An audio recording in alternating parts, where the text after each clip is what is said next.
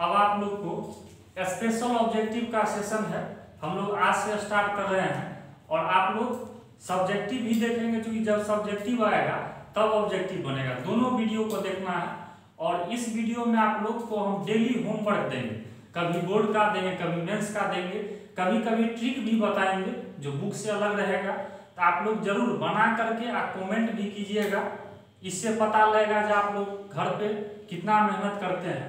और 11th का भी बैच हम बहुत जल्द 2-3 रोज के बाद हम स्टार्ट कर रहे हैं, तो कोई 11th वाला भी बच्चा होगा उसको अपने चैनल से जोड़ने का प्रयास कीजिएगा, ताकि लॉकडाउन के पीरियड में वो भी बच्चा कुछ मैथमेटिक्स को आसानी से सीख सके।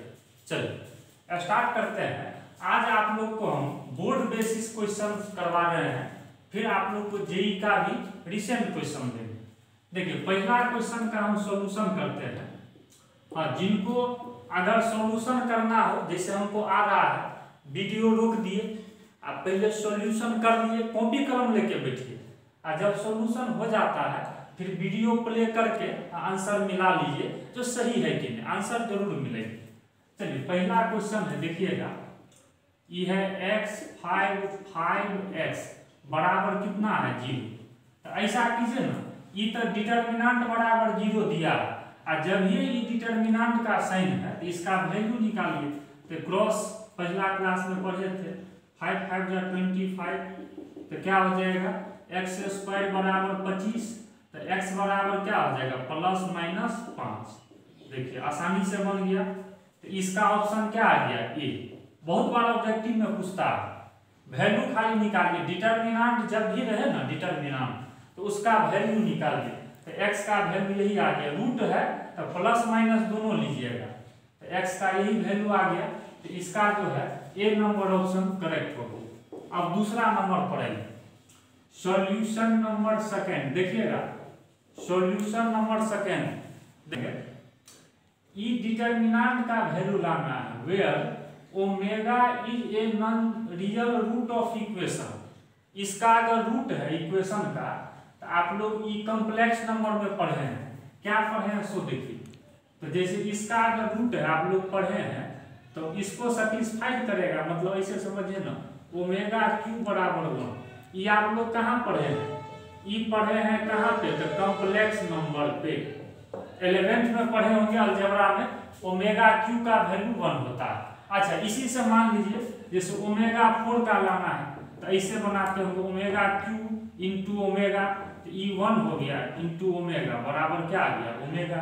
मतलब ओमेगा का पावर कितना भी रहे तो इसके टर्म में अगर तोड़ दीजिएगा तो नहीं बन जाएगा। चलिए अब आप लोग आइए क्वेश्चन पर आते हैं। ये कॉम्प्लेक्स नंबर का याद रखना है। तो अब यहाँ से क्या कीजिए, देख लीजिए 1 है ओमेगा² है, और ये है 1 + ओमेगा²। देखिए ये है 1 + ओमेगा², ये है 1, ये है ओमेगा², और ये है ओमेगा², 1 + ओमेगा², ये है 1। तो ऐसा कीजिए, इसका फर्स्ट रो से बना लीजिए, एक्सपेंड कर दीजिए, तो रो कॉलम हटाइए, तो 1 ओमेगा², 1 + ओमेगा² 1 माइनस ओमेगा² एक्सपेंड कर रहे हैं।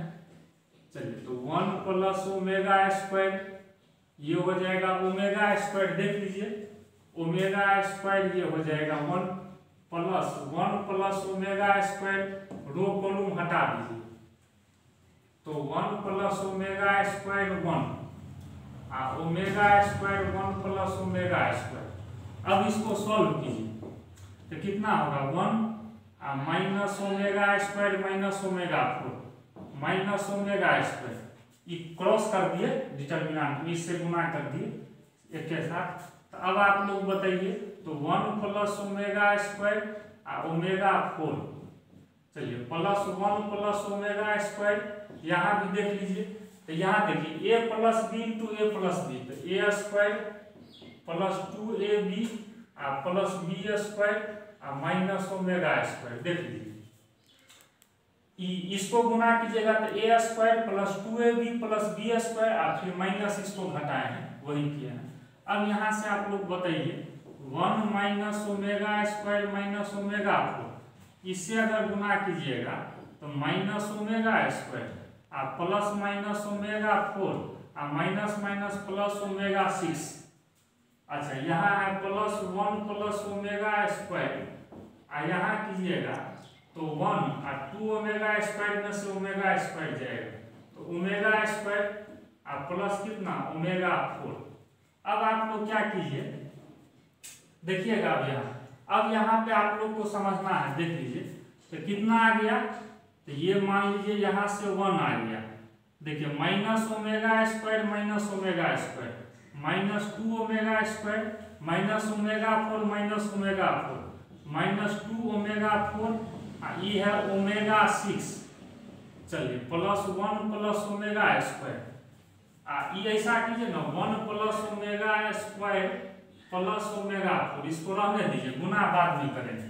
अब आप लोग एक चीज बताइए यहाँ से, तो 1 माइनस 2 ओमेगा स्क्वायर, अब ये ना पढ़े ओमेगा 4 का वैल्यू, ओमेगा 4 का वैल्यू यहाँ लिख देते हैं।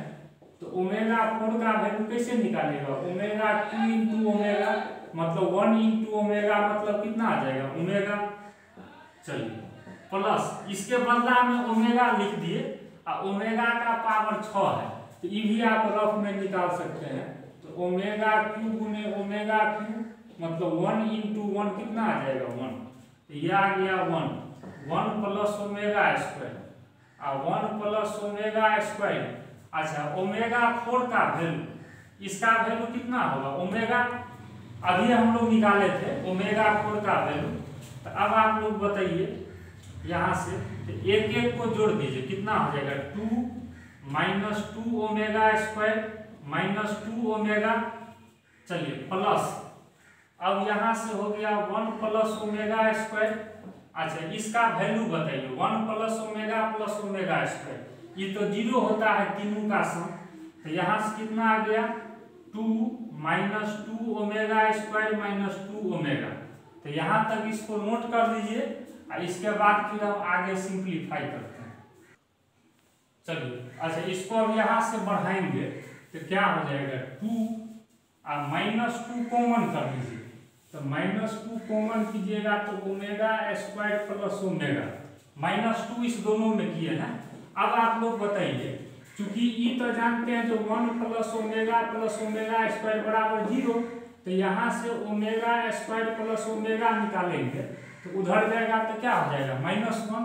तो देखिए 2 माइनस 2 इसका वैल्यू -1, तो कितना आ गया 2 प्लस 2, तो इसका आंसर क्या आ गया 4।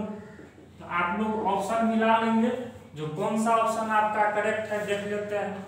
तो इसका आंसर आ गया 4, इसका बी नंबर ऑप्शन क्या हो जाएगा सही हो जाएगा। तो आपको देखिए कॉम्प्लेक्स नंबर का इसमें कंसेप्ट है, यहीं से ओमेगा स्क्वायर प्लस ओमेगा के बदला -1 लिख सकते हैं, तो यहीं पर किए हैं। तो 2 और 2 कितना आ गया 4। तो ये क्वेश्चन थोड़ा सा ट्रिकी था, मतलब डिटर्मिनेंट में कॉम्प्लेक्स नंबर दे दिया था, इसको आप लोग नोट कर लीजिए। अब कुछ क्वेश्चन होमवर्क देते हैं, आज के लिए 3 क्वेश्चन मात्र होमवर्क दिए हैं आपको, फर्स्ट सेकेंड थर्ड। कल तीनों क्वेश्चन आप लोग देख लीजिए, तीनों क्वेश्चन कल बना के लाइएगा, और जो ऑप्शन लगे कमेंट बॉक्स में जरूर लिख दीजिएगा। कल हम पहले इसका सॉल्यूशन करेंगे, तो ऑब्जेक्टिव का डेली सेशन स्टार्ट रहेगा, सब बच्चा इसमें बढ़ चढ़ के भाग लीजिए।